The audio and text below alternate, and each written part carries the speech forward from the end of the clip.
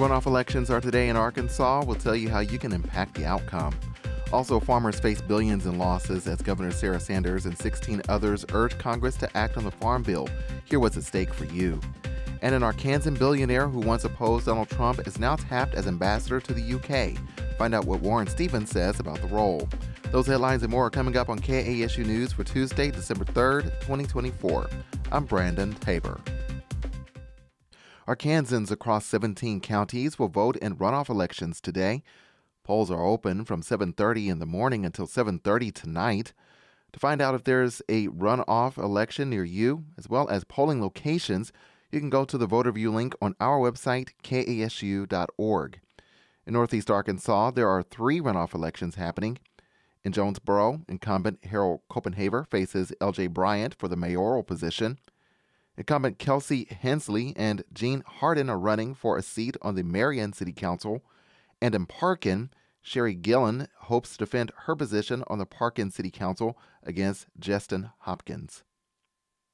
Jonesboro City Council members have postponed tonight's meetings because of the mayoral runoff elections.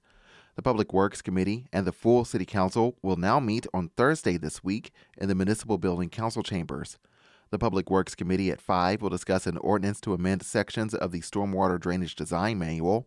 The City Council at 5:30 will discuss various municipal lien resolutions, zoning ordinances, requests for traffic signs, and review the most recent financial statements.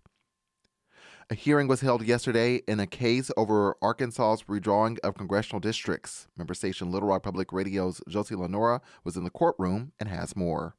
The case is over a redistricting decision made by legislators in 2021. Litigants argue lawmakers made a racist call to split up black voters in Pulaski County. The plan moved over 41,000 people in predominantly black Central Arkansas voting precincts out of a U.S. congressional district, expanding the district into wider areas of Cleburne County. This is the second congressional district which voted this year to re-elect U.S. Representative French Hill. Lawyers representing the Christian Ministerial Alliance made arguments before a 3-judge panel Monday morning. They said lawmakers were consciously making a racist decision because they had access to demographic data and made vague comments to that effect. Lawyers for the state said there was not enough evidence to support the allegations of racism. Judges' questions hinged on trying to discern the motives for the redistricting plan, since legislators can make redistricting decisions that are not racially based. 3 other cases over redistricting have been dismissed. In Little Rock, I'm Josie Lenora. Arkansas Governor Sarah Sanders has joined 16 other Republican governors urging Congress to pass the Farm Bill. In yesterday's letter to House and Senate leadership, the Republican Governors Association called on Congress to, quote, protect and revitalize the agriculture industry before it's too late.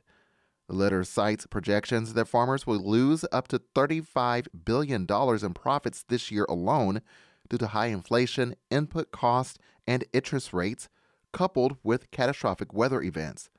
The current bill was reauthorized in 2018 and extended last year.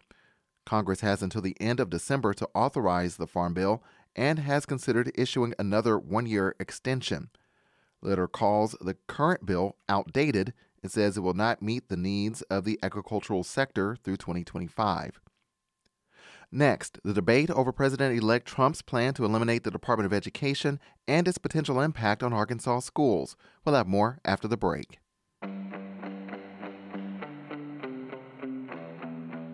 Hi, I'm Brandon Tabor. I'm Matthew Moore. And I'm Daniel Brain. And this is the News Wrap from the Arkansas Newsroom. Each week, you'll hear stories from Central Arkansas with KUAR, Northeast Arkansas with KASU, Northwest Arkansas and the River Valley with KUAF. Stories that impact the entire natural state. Listen to the News Wrap at kasu.org. President-elect Donald Trump has proposed a plan to eliminate the Federal Department of Education. Arkansas Education Secretary Jacob Oliva has shared his hopes that this means Arkansas will continue to receive its federal funding without federal oversight of how it's utilized. Keisa Smith-Brantley is the executive director of Arkansas Advocates for Children and Families. Smith-Brantley says the argument to abolish the Department of Education has been around since its inception. But, she says, she has questions about Oliva's standpoint. The biggest question in that is, number one, will the federal government choose to give us the amount of money that we need to fund public education in Arkansas? How is the determination going to be made on how the states are funded?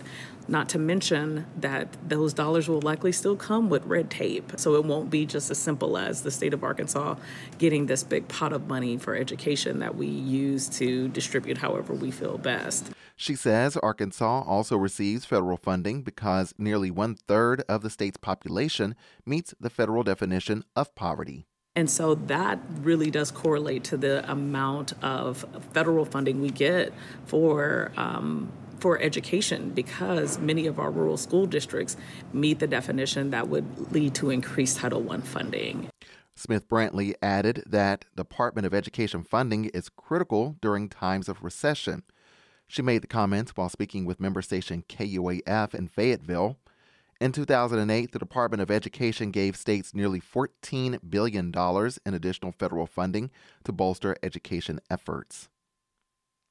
President-elect Donald Trump has named an Arkansan to serve as ambassador to the United Kingdom. Trump yesterday tapped Warren Stevens to serve in the post.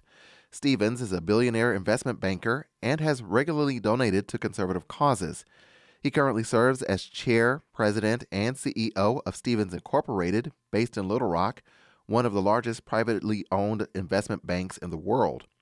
He initially opposed Trump's 2016 run for president, but later supported his unsuccessful 2020 campaign.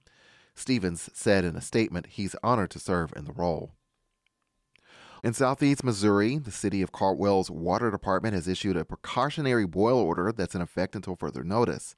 In a letter posted on the Caldwell, Missouri Information Facebook page, Mayor Lonnie Ward said the order was issued because of a malfunction within the water treatment plant. The Southland C9 school district said students are encouraged to bring bottled water to class. CDC advises those under a boil order to use either bottled water or water boiled for at least a minute for drinking, cooking, and brushing their teeth. A Missouri man is facing scheduled execution this evening for the sexual assault and killing of a 9-year-old girl whose body was dumped in a sinkhole. Barring an unexpected development, inmate Christopher Collings is scheduled to receive a lethal injection of pentoprobidol for his conviction in the 2007 death of Rowan Ford. The fourth grader was strangled in the southwestern Missouri town of Stella on November 3, 2007, and her body was found days later in a sinkhole outside of town. Yesterday, Republican Governor Mike Parson denied a clemency petition, and the U.S. Supreme Court denied a request to intervene. No further appeals are planned. Local singer-songwriter Corey Jackson will be among this year's performers during the annual Downtown Jonesboro Joy Fest happening this weekend. Sarah Doss with the Downtown Jonesboro Alliance told Jonesboro Right Now that over 50 vendors have signed up this year.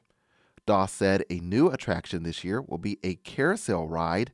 There will also be a Ferris wheel, teacups, and an ice skating rink.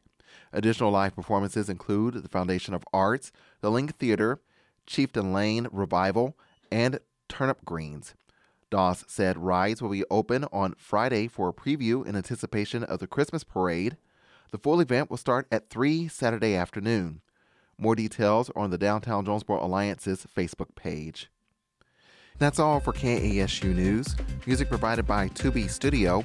You can find more stories online at kasu.org. Also, be sure to like, subscribe, and turn on notifications for KASU News on YouTube, Apple Podcasts, or wherever you get your podcast. In Jonesboro, I'm Brandon Tabor, KASU News.